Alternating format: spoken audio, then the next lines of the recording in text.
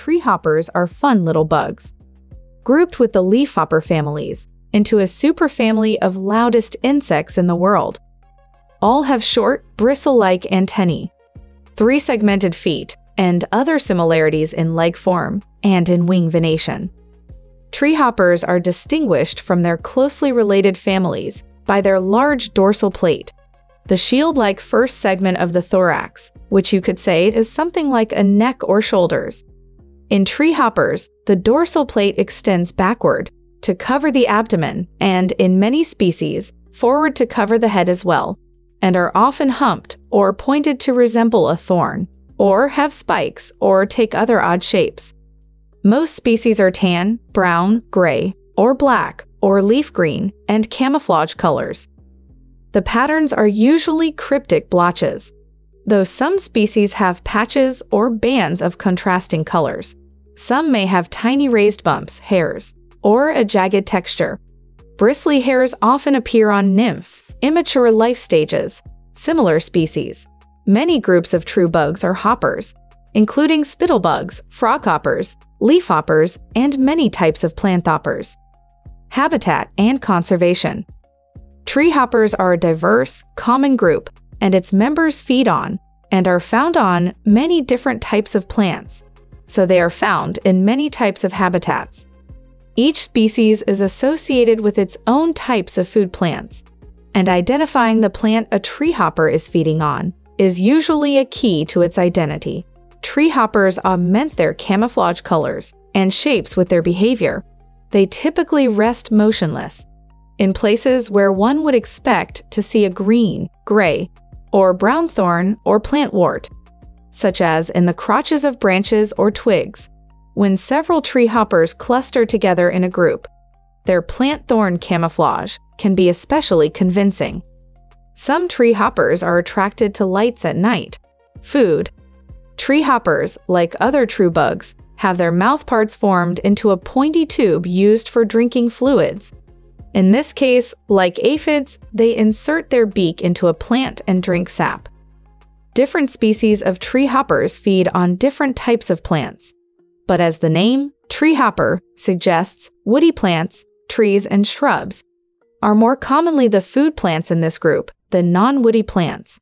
Yet the larvae, and the adults of some species, may feed on non-woody plants. Life cycle. Female treehoppers insert their eggs into the twigs of trees. The eggs hatch after April, and nymphs mature the following fall. As with other true bugs, the immature forms more or less resemble the adults. They are not radically different with separate grub or caterpillar stages. Some species of treehoppers feed together in groups. In some species, the females guard the eggs and young. Human connections. Although treehoppers feed on plants like other sap-drinking bugs, they rarely cause real trouble for their food plants or the humans who care about the plants. The treehopper's egg-laying process, however, can damage small twigs. Only a few species are considered pests. Meanwhile, treehoppers provide food for multitudes of birds and insect-eating insects that people consider beneficial. Most plant-feeding insects are not devastating pests. Ecosystem connections. As with any of various small insects and several other types of true bugs, many types of treehoppers have mutually beneficial relationships with ants, which drink the treehopper's sugar-rich excretions and protect the hoppers from predators in return. Douglas Tallamy has written that a plant that has fed nothing has not done its job.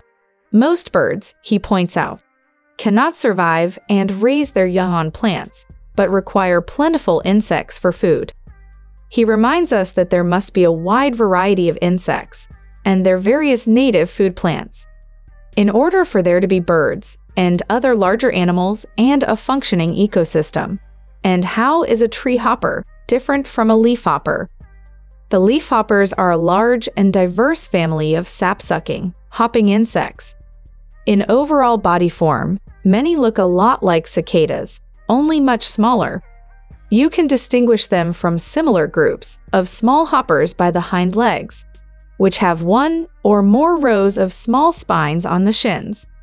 Their bodies tend to be parallel-sided or tapered toward the rear. The bulbous base of each thin, bristle-like antenna is relatively short compared to that of Treehoppers. There are two small, simple eyes atop the head, usually between the two compound eyes. Leafhoppers may possess dull, camouflage colors, or they may be breathtakingly vivid. Many species are gray, brown, tan, black, or various shades of green or ochre. But some sport racy striped patterns of robins, egg blue and red, or chartreuse and deep orange, maroon and yellow, chartreuse and baby blue, or black and sky blue. Even the species with relatively drab colorations frequently possess intricately beautiful markings, resembling the swirls of agate or the patterns on moth wings. Some species have bold patches of contrasting colors. Unique among insects, leafhoppers excrete a substance containing microscopically small, wax-like granules called blotches. Using the comb-like rows of spines on their hind legs, leafhoppers rub this material over their bodies. Scientists call this behavior anointing. Functionally, it is about the same as waxing a car.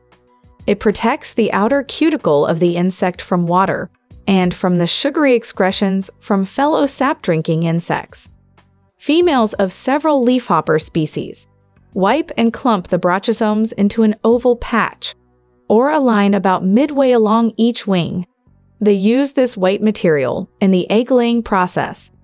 So be advised that a white patch or line on the side of a leafhopper may not be useful for species identification, since it's not actually a body color. Because they are a very large and diverse group, leafhoppers may best be identified by determining that they are not treehoppers, planthoppers, or froghoppers.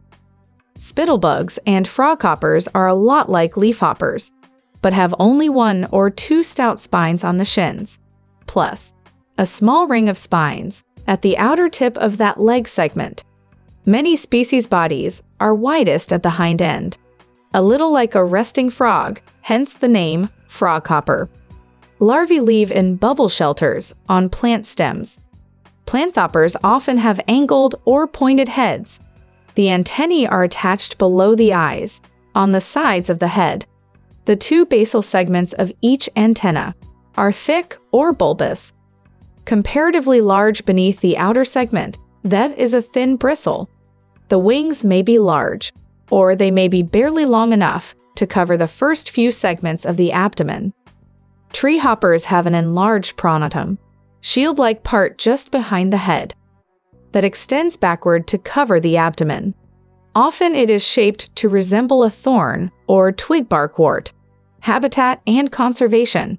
Leafhoppers may be found nearly anywhere because they live wherever plants grow. Many species are associated with only certain types of plants, while others may eat a wide variety of plants. Food. Like other hoppers, leafhoppers have their mouthparts arranged into a tube, which they insert into a plant leaf or stem and then use to suck plant fluids. Life cycle.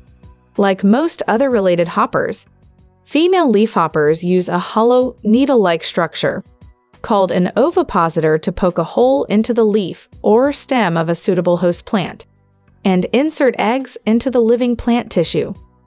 When the eggs hatch, the juvenile leafhoppers eat and grow, molting 5 times. The final molt renders them winged, sexually mature adults.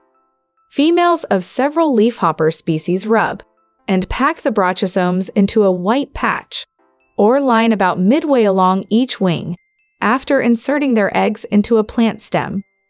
The female dabs some of this material onto the hole, which prevents the eggs from drying. Some leafhopper species are migratory, moving north in the spring and south in the fall. Ecosystem connections. In 1987, the famous scientist and champion of nature E.O. Wilson gave an address called "The Little Things That Run the World." He argued that even though we're more accustomed to caring about birds, fish, and mammals, people need to work to protect invertebrates from extinction. If invertebrates were to disappear, I doubt that the human species could last more than a few months. Most of the fishes, amphibians, birds, and mammals would crash to extinction about the same time. Next would go the bulk of the flowering plants, and with them, the forests and other terrestrial habitats of the world. The biological field of plant-insect interactions is unendingly rich and interesting, covering not only the topics of crop pests, but also the intricate connections between the thousands of insect species whose destinies are bound with their individual host plants. As with aphids, planthopers, treehoppers, and other sap drinkers, the excretions of leafhoppers are relatively watery and have a high sugar content, and many species have mutually beneficial relationships with ants. The ants receive the sugary fluid called honeydew and complement the hoppers by guarding them from insect predators and parasites. That's all we have for you today. Thanks for watching.